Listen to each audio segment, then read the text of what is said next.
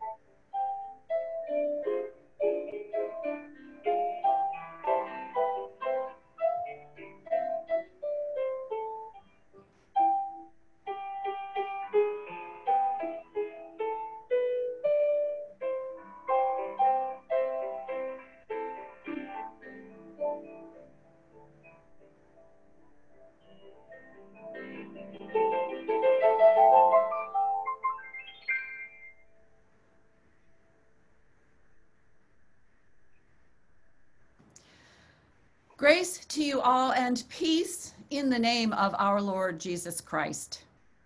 Whoever you are and wherever you find yourself on the journey of faith, either physically or spiritually, know that you are welcome here exactly as you are to share in the gifts of God, so freely given.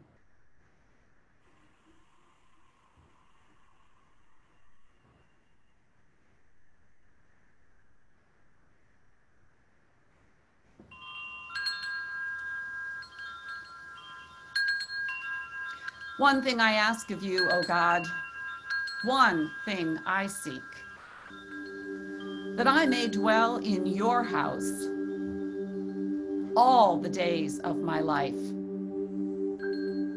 to gaze on your beauty and to meditate in your temple.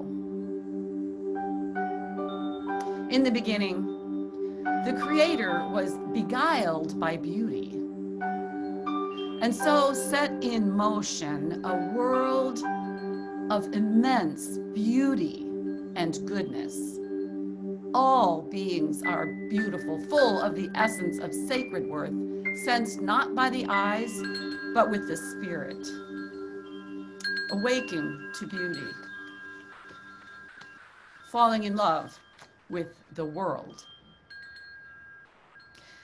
Divine beauty shimmers and shimmies through the universe, and in every barrio where someone is singing or weeping, because of beauty, our spirits are enlivened. Are you ready? Are you ready for new life?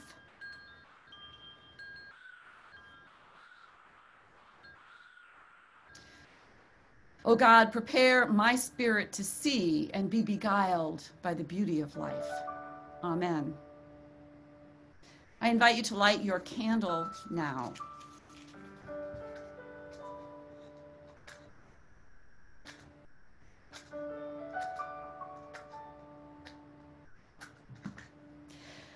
We try to satisfy our thirst for meaningful life with so many distractions and addictions. Awakening to beauty is to find the well that never runs dry, for it is in beginning to truly see the world with our spirits that our soul's thirst is quenched. The resilience and beauty of the natural world is a sign of hope, even when things are difficult.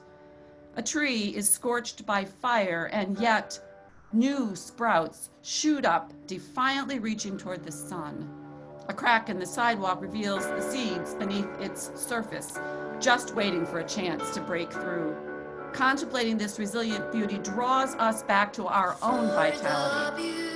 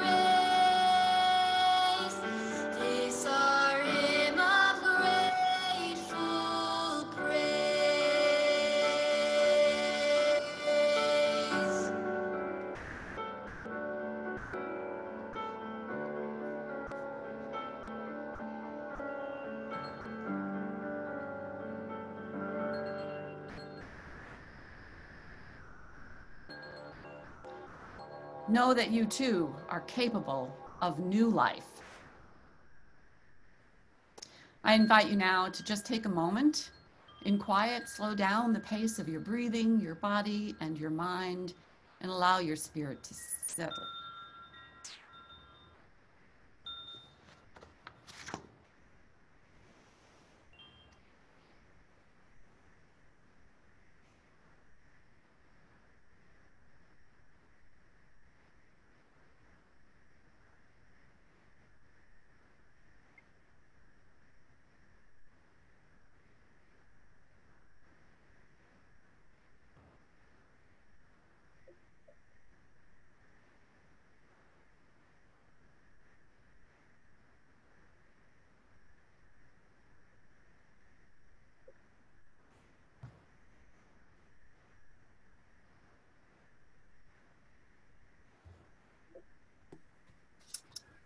A prayer to open worship.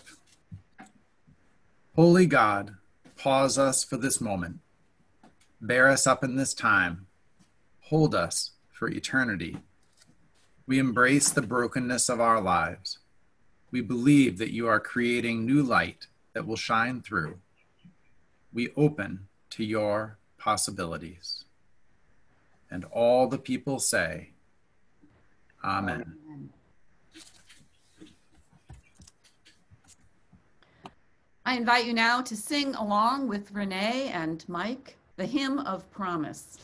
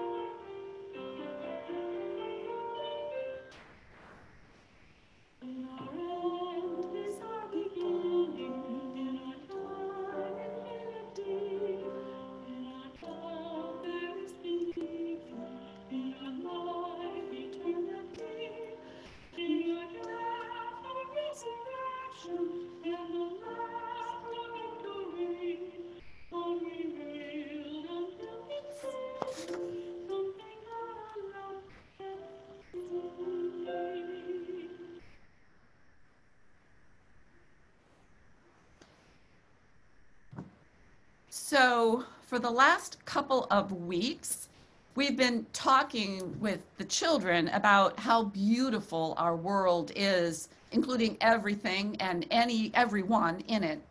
So today I want to invite the kids to search for beauty with me again. I want to send all of you guys, you children, on a treasure hunt so that we can see if we can see more beauty and make more beauty. This morning, I want the kiddos to hunt for something that's broken. Let me give you a few minutes and I'm going to stop sharing my screen so that I can see all of you. Let's hunt for something that's broken. Hey, Maddie, let's hunt for something that's broken. Can you find something that's broken? Go find something broken. And once you've found it, I want you to hold it up for all of us to see. Oh, Maddie's got something. Meg, John, can you unmute our kiddos? I got my deans here working on this, my deacons. Maddie, what have you got there? It's a broken pencil. Broken pencils. What else have we got? You want to do these shorts? Thomas has something. Let me see. It looks like a broken plant. Mhm. Yeah? Broken weed. A broken weed. Uh-huh. Cool. So the Bible stories that we're going to read today remind us that God takes care of broken things. Helen, did you have something broken? You want to do this? I found a broken dinosaur Lego piece. A broken dinosaur Lego. Yeah. Yeah. So I'm going to share a fun word with you today, and I hope it'll make you giggle. It's wabi sabi. Ever heard that word before? Wabi sabi. It's Japanese. So if you want, you could say it with me, or you could just laugh at me. Wabi sabi. Wabi sabi. My pronunciation is not good because I just got it off the internet. I didn't learn it from somebody who actually knows Japanese. But it means what it means is really cool. It's an idea that the Japanese have that everything is beautiful, even things that aren't perfect, things that might have been broken or made in an unusual way. In fact, this Japanese idea says that things that aren't perfect are more interesting than things that are. Things that are broken are more special than things that are whole. Have you ever had a broken arm, broken leg? Anybody? Oh, there's a, yes, who? There, Thomas. So did you have a cast? Did they put a cast on that arm? Yeah. Yeah? So when my son was little and he had a broken arm, they put a cast on his arm, and then his sisters and all of his friends, Thomas, did they write on your cast? Did people make pictures on your cast? No. No? It was like, They made pictures on David's cast, and those pictures made us forget about the broken arm underneath because we saw the fun things that were on the outside. God takes care of broken things, but we can help. So one way to start might just be being creative. That Lego dinosaur that's broken, maybe it can be made into something better. Who knows? That's one of the joys that we can have. So I'm going to invite you to pray with me. God of goodness, God of goodness, thank you for life. Even when things break, Even when things break, help me help me help you. help you.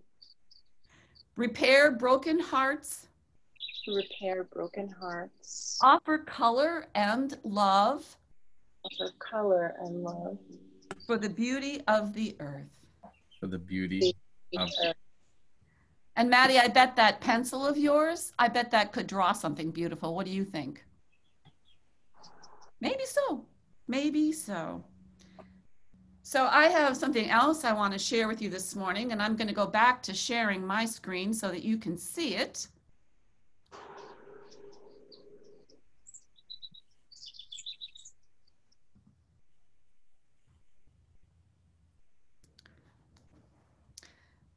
This morning I want to celebrate dads, but also just all the people who support us.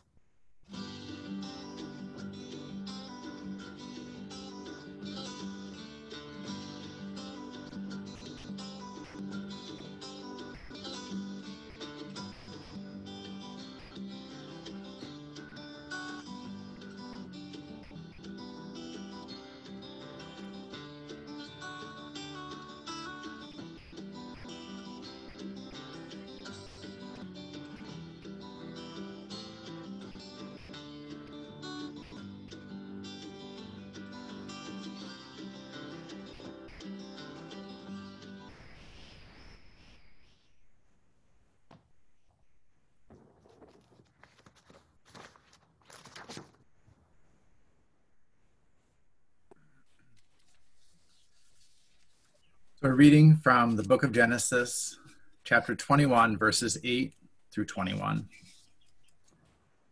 The child grew and was weaned, and Abraham made a great feast on the day Isaac was weaned. But Sarah saw the son of Hagar the Egyptian, whom she had borne to Abraham, playing with her son Isaac. So she said to Abraham, "Cast out this slave woman with her son, for the son of this slave woman shall not inherit along with my son Isaac." The matter was very distressing to Abraham on account of his son. But God said to Abraham, "Do not be distressed because of the boy and because of your slave woman. Whatever Sarah says to you, do as she tells you. For it is through Isaac that offspring shall be named for you. As for the son of the slave woman, I will make a nation of him also, because he is your offspring." So Abraham rose early in the morning and took bread and a skin of water and gave it to Hagar, putting it on her shoulder, along with the child, and sent her away. And she departed and wandered about in the wilderness of Beersheba. When the water in the skin was gone, she cast the child under one of the bushes. Then she went and sat down opposite him a good way off, about the distance of a bow shot. For she said, "Do not let me look on the death of the child." And as she sat opposite him, she lifted up her voice and wept. And God heard the voice of the boy. And the angel of God called to Hagar from heaven and said to her, "What troubles you, Hagar? Do not be afraid. For God has heard the voice of the boy where he is. Come, lift up the boy and hold him fast with your hand, for I will make a great nation of him." Then God opened her eyes, and she saw a well of water. She went and filled the skin with water and gave the boy a drink. God was with the boy, and he grew up. He lived in the wilderness and became an expert with the bow.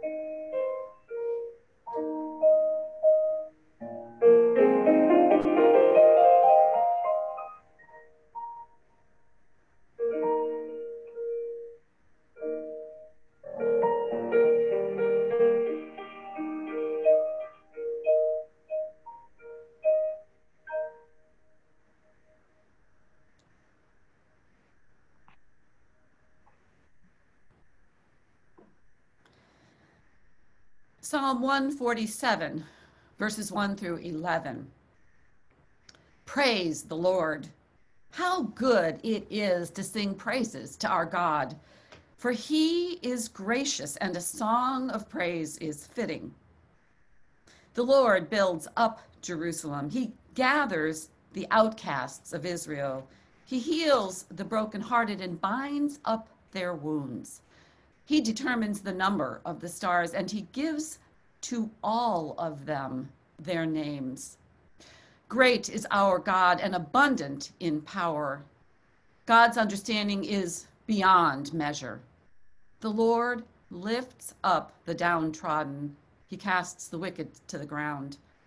Sing to the Lord with thanksgiving. Make melody to our God on the lyre. He covers the heavens with clouds, prepares rain for the earth, makes grass grow on the hills. God gives to the animals their food, and to the young ravens when they cry. God's delight is not in the strength of the horse, nor God's pleasure in the speed of a runner. But the Lord takes pleasure in those who fear him, in those who hope in God's steadfast love. This is the word of God for the people of God. Thanks be to God.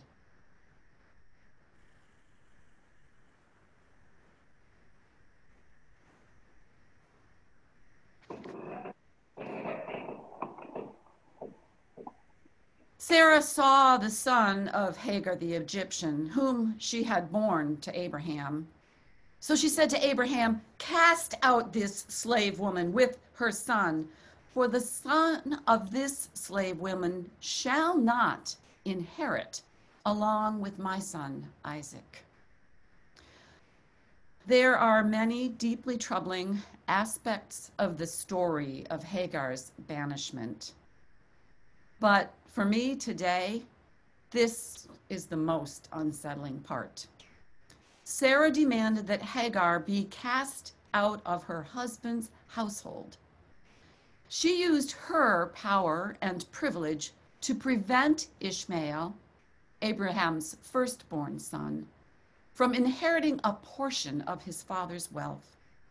Sarah chose to hoard her husband's resources, demanding that Abraham cast the slave woman out. It appears that Sarah did this without considering the impact her decision might have on that woman and her son, on human beings whose survival was dictated by Sarah's choices. Is there an echo here? Now, the fact that God seems to have allowed this to happen presents a conundrum to me. I can't help but wonder why a God of steadfast love would allow Hagar to be put in such a precarious position. I simply don't have an answer for that. What I do know is throughout the story, God listened to the voices of those who suffered. God recognized and responded to Abraham's agony. God was present with Hagar in her anguish. God listened. God heard.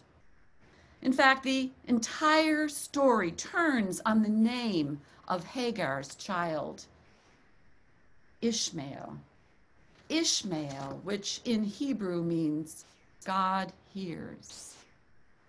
God hears. God heard.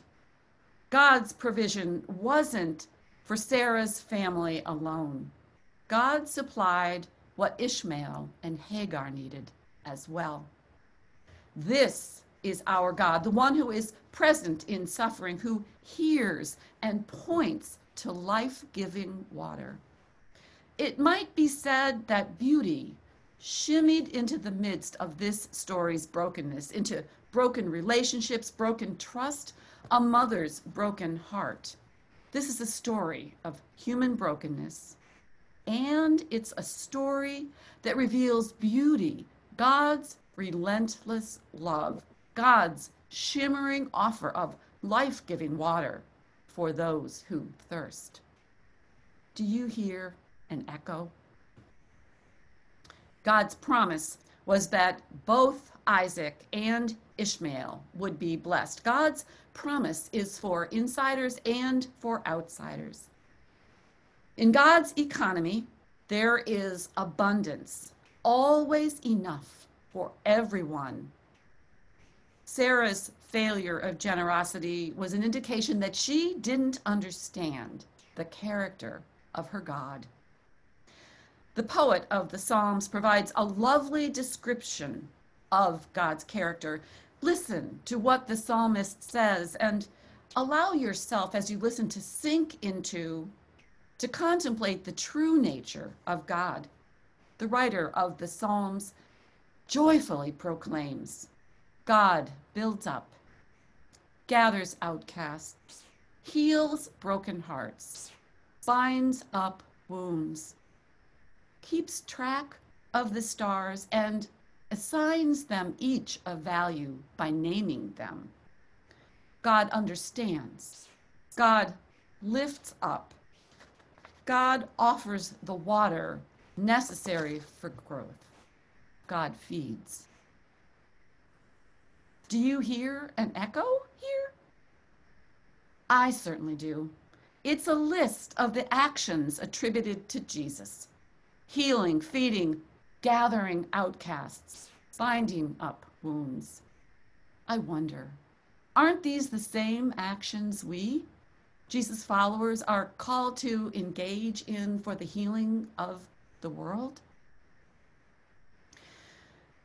I think that this call to action, this call to mend and to heal, doesn't arise out of shame or remorse, but emerges naturally within those who take time to deeply contemplate the beauty and the brokenness of all that surrounds us. The seeds of hope lie within the practice of contemplation, intentionally slowing down and noticing enables the budding desire for a different world to blossom and a shimmering vision of potential beauty to emerge for each and every one of us. Leonard Cohen said, "There's a crack in everything. That's how the light gets in." When we arrive at that point, when we can see beauty in the midst of brokenness, catch a glimpse of God's abundant provision for all creation, the command of the psalmist just might echo in our hearts. And those words of the psalm are written as a command. Praise God.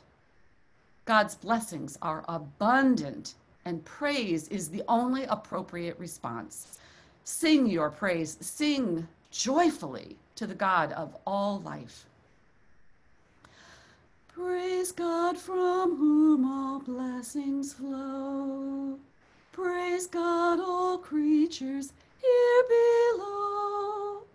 Praise God for all that love has done. Creator Christ and Spirit one.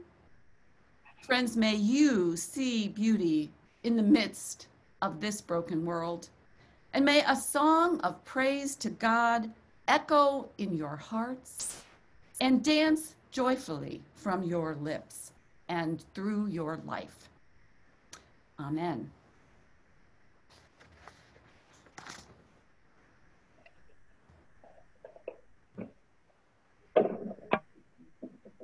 Unrest surrounds us. Seek beauty in brokenness. See through eyes of hope.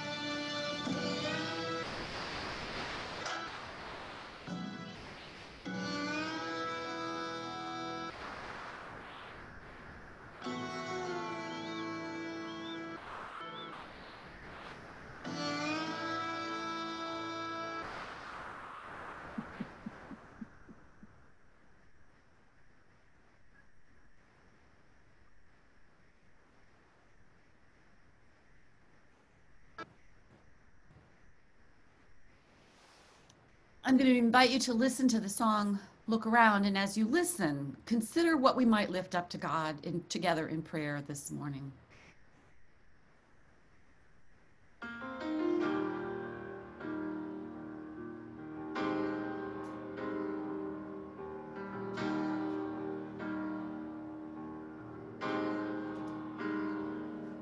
When you're tired and feel you can't get through, uncertainty comes over you, just look around. When your problems seem too much to bear, unsure if there's someone who cares, just look around. Whether stranger, neighbor, family, or friend, on each other in tough times we can depend. Look around, kindness, love is ours to share. We can see it everywhere. Though it might seem like forever, look around, even in the darkest night, things are gonna be alright. We'll get through this together. Just look around.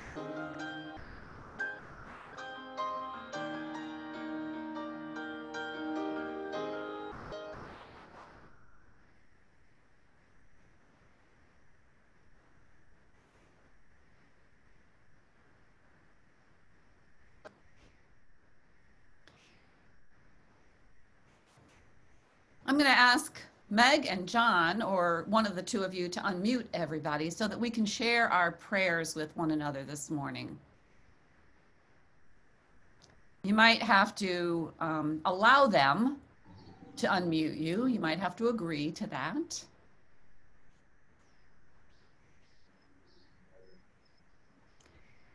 What are we celebrating today? My mother has been diagnosed with rheumatoid arthritis recently, which is challenging, and she's just in the beginning process, but she's kind of overwhelmed with it all. So just lift up her spirits and her body. Yeah, and what's her name, Michelle? Her first name? Ramona. Ramona. Where else are we? Celebrations, concerns. I have a concern. Thomas hasn't been feeling terrific. And so he has seen his GPs and it doesn't look like anything typical. And so they're trying to help us figure it out. So just that he feels better, doesn't feel good. He's having headaches. So prayers for him. Absolutely, Melissa. Prayers for Thomas, who hasn't been feeling well. Where else are we?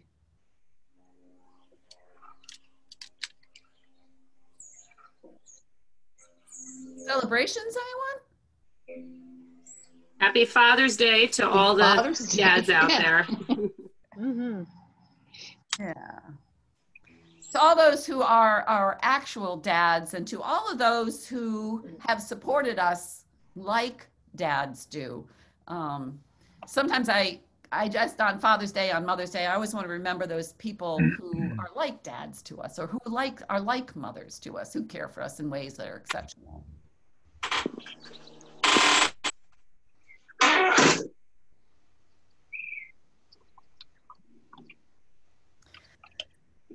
So let me gather us all together in prayer now. I'm going to leave you unmuted so that we can greet each other with a sign of peace after this. Let's pray.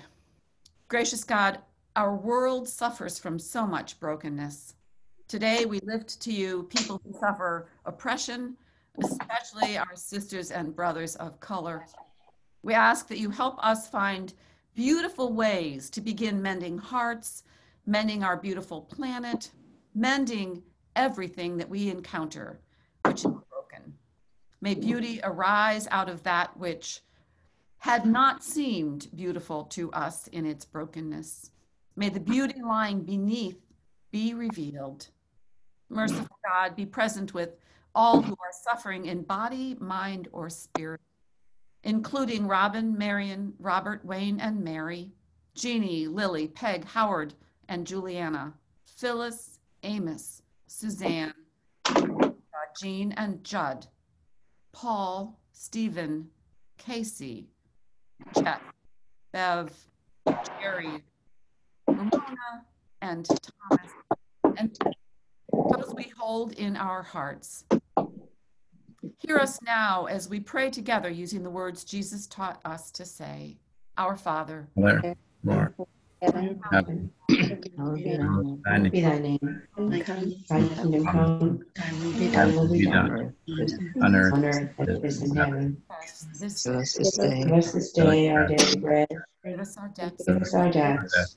as we forgive our debtors. Debtors. Lead us not to Lead us temptation, not but to deliver us from temptation. evil. Deliver Deliver Thine us is the from evil. kingdom, the power, Thine is and the the glory kingdom, forever. and the power, Amen. and the glory forever. Amen. let's offer each other a sign of God's peace. A wave, say hello. Good morning. Hi, everybody. Peace, Hi, everyone. Morning. hi, John. Good to Peace, see everyone. Hello. Morning, everybody. morning. peace, Michelle and Marty. Happy Father's Day to all fathers. Yes, happy Yes. Father's Day. Happy Father's Day, Richard. Thanks. And to Bob, who is off screen, who is always here but never seen.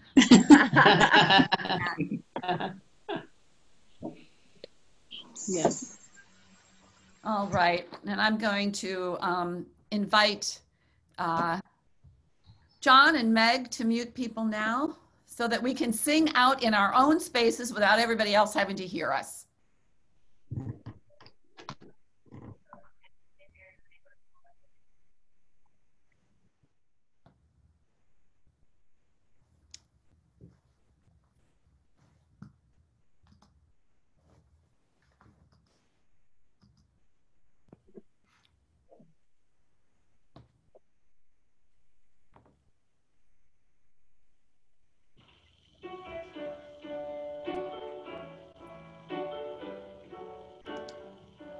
Please join.